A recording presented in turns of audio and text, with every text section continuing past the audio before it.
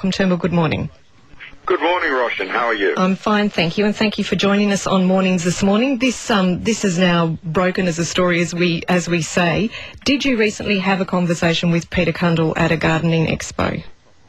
Yes, it was on August the 24th at the ABC Gardening Show Expo opening. And I spoke to him very briefly just before we both got up and talked about the pulp mill. And I explained the nature of the Commonwealth's jurisdiction and the limits on our jurisdiction. And I certainly expressed my very strong dissatisfaction. In fact, I said I was appalled with the way the Tasmanian Labor government, supported by Kevin Rudd and Peter Garrett, had mismanaged the issue. So Peter may well have gone away from that discussion concluding that I was appalled. I don't like the word hate, but he could have assumed that I had very strong views about the way in which the process had been handled in Tasmania, and I do. Who brought up the subject of the pulp mill? I think Peter did. He's very passionate about it, but it was literally a conversation of a few minutes, if that, before we got up and spoke. I've got a very high regard for Peter, and you know, he's a great environmentalist, and I know he's got strong views about the pulp mill, and I don't have an emotional view of, liking or not liking the pulp mill per se. My job was to assess the Commonwealth environmental issues.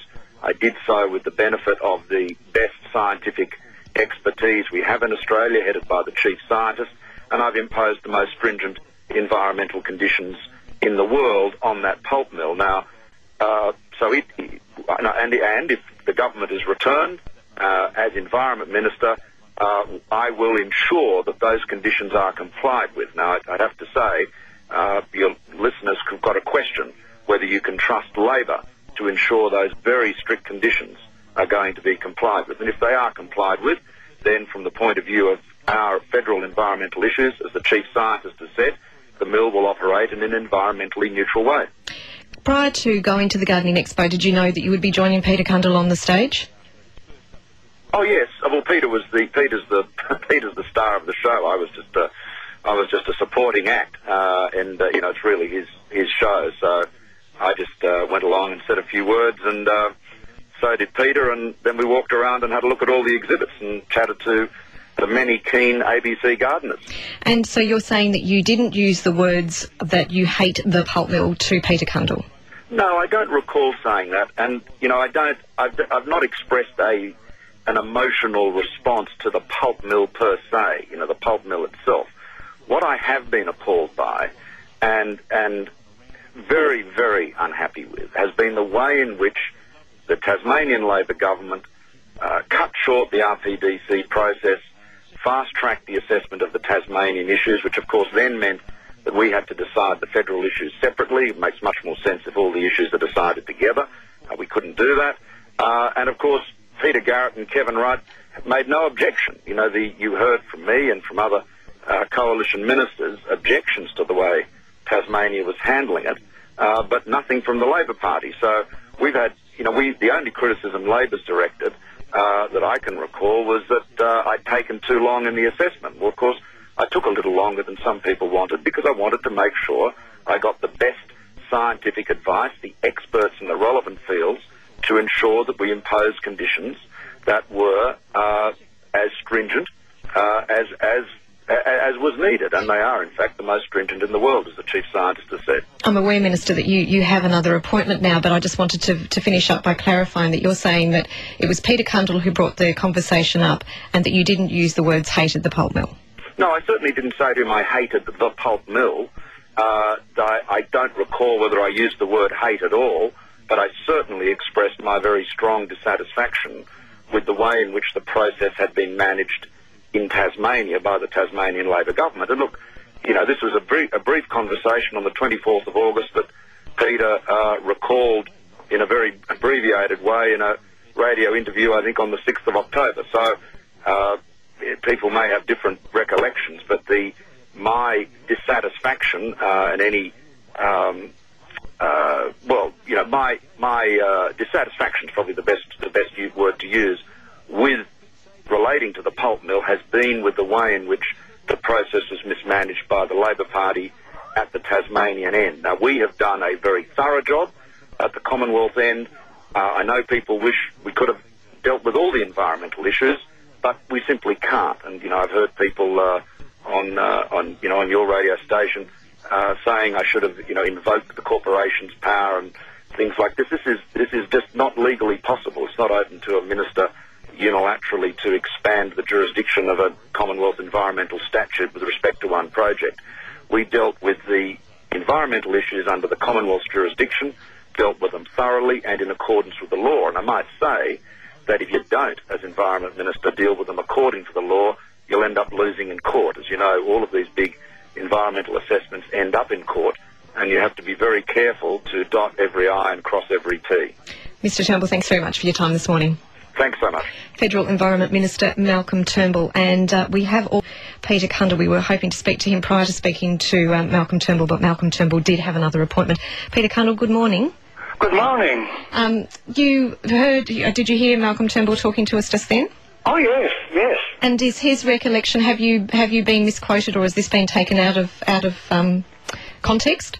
Oh, not really. I mean, put it this way. I mean, what was happened is when he got out of his car to more or less launched the show in Sydney, as soon as he saw me, and remember, it wasn't me on my own, there was 2,000 people there, and all the others were milling around, and he came up to me and he said, "Oh, Peter, I just want to say, I hate that so-and-so mill," right?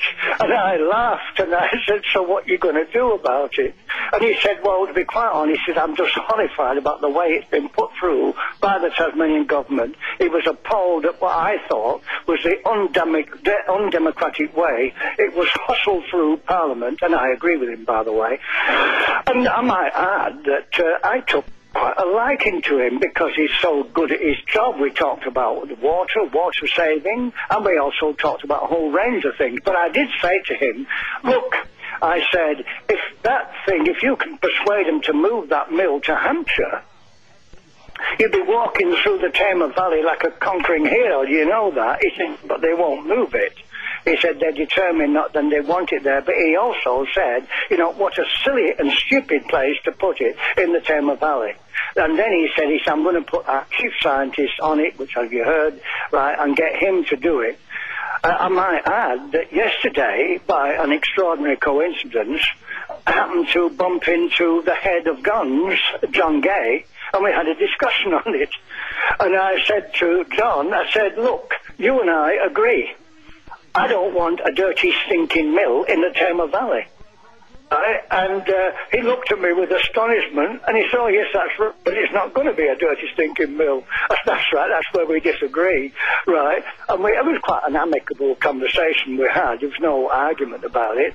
But what is happening, of course, is that one side believes it's not a question of being in the Tamar Valley, it's a question of what it's going to do to the valley, and also to the environment, and particularly to the forests. And this is the thing that Malcolm Turnbull apparently couldn't cover. He had the job of looking at the tip of a tiny, dirty, filthy, destructive iceberg. That's the way I saw it. He was on the outside, and that's as far as it goes. So I think... Just to clarify the point, though, Peter, from this morning's discussion, and this is being put out as a media release by the Australian Labor Party, saying this is Malcolm Turnbull's view is that he hates the pulp mill. Would you say that what Malcolm Turnbull said to you was that he hated the pulp mill approval process, or that he hated, as you've said to me, the so-and-so mill? And could it be that the recollection is not completely accurate on your part in the way that it was repeated to Julia Roberts? But no, I wasn't on my own. Remember, I was surrounded by many other people. And I also think that when he said, "Oh, Peter,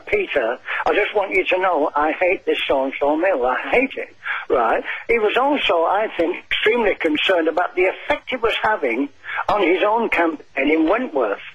You know, I mean, that was coming up there, and so I think they also hated that aspect of it, but there's no question about it, that he's a man, look, come on, he's, as the Minister for the Environment, I think he's got an extremely keen sense of the environment and how to protect it, and he's aware of what can happen there. Whether it's going to, what's going to happen as a result of the decision that was made by Jim Peacock, the Chief Scientist, I don't know, but all I know is that everywhere I go in Australia, and in Tasmania, people dislike this mill. They don't trust, and above all, as I said to John Gay yesterday, what happened was the way it was railroaded through Parliament in such an undemocratic way. That's the thing that got people offside. That's the thing that made people so angry. Peter, thank you for joining us this morning. It's a total pleasure. Peter Cundall there, and so